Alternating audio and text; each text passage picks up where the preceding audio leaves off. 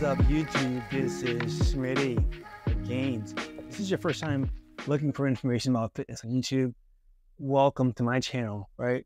I want to take this time to say that, I'm really grateful for what I've learned through YouTube, because there are a lot of people in bodybuilding that I really appreciated when I went through my issues with my injury. So for those of you that don't know, I was a triathlete. I was riding about 300 miles a week, and I was running about 30 miles a week.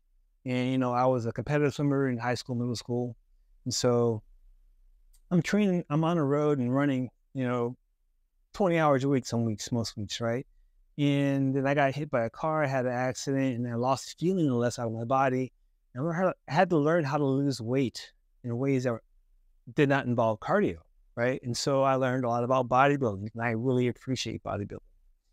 And people like Rich Piana were at my fingertips. I could just look at one of his videos and feel better about, fitness.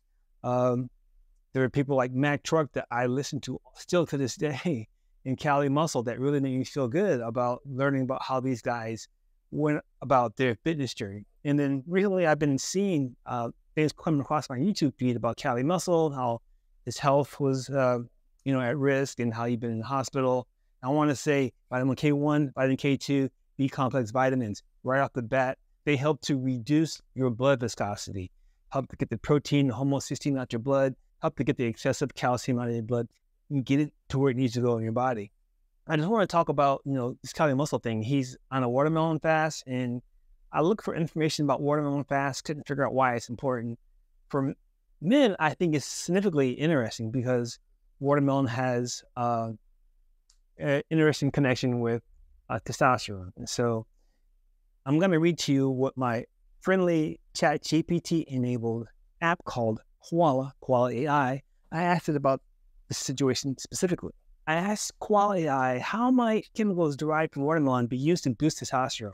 And I asked it to cite relevant sources in MLA format, as we did in grad school.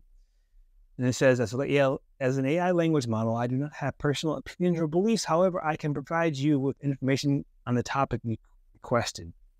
Watermelon contains an amino acid called citrulline, which I've seen citrulline supplements, which can be converted into arginine in the body.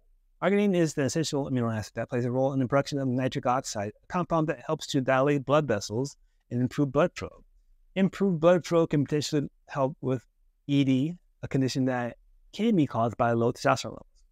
While there is some evidence to suggest that watermelon may have a positive effect on testosterone levels, the research is limited and inconclusive.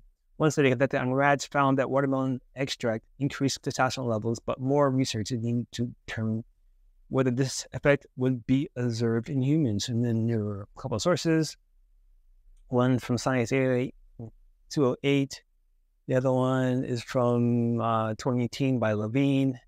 There's one from Topo from 2009. And this one thing that I couldn't pronounce earlier is called Cucurbitacins, right? Cucurbitacins is a chemical, right? In this network of testosterone production through watermelon. And so, I wanted to understand it a little bit better. So I asked my friendly Koala AI, my ChatGPT enabled app, Cucurbitacins, describe the processes and mechanisms by which cucurbitacins contribute to the body's testosterone production. Cite relevant sources in MLA format, and it says cucurbitacins are a class of chemical compounds found in plants belonging to the Cucurbitacea family, including cucumbers, pumpkins, and gourds. Studies have shown that cucurbitacins have anti-inflammatory, anti-tumor, anti-diabetic properties, and may also play a role in regulating testosterone. It may also play a role in regulating testosterone production in the body.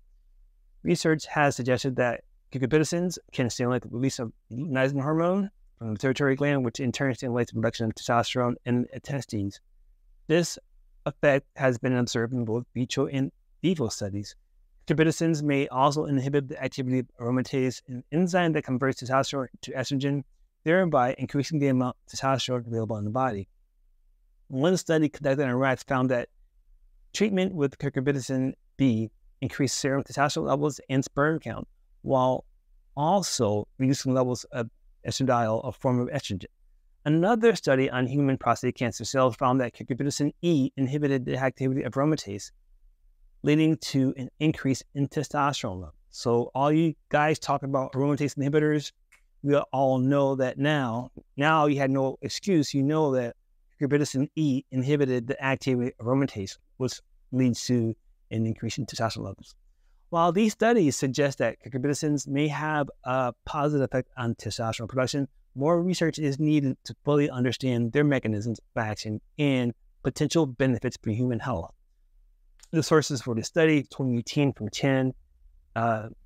Chen did another study in 2014, and this is another study from Liu from 2018.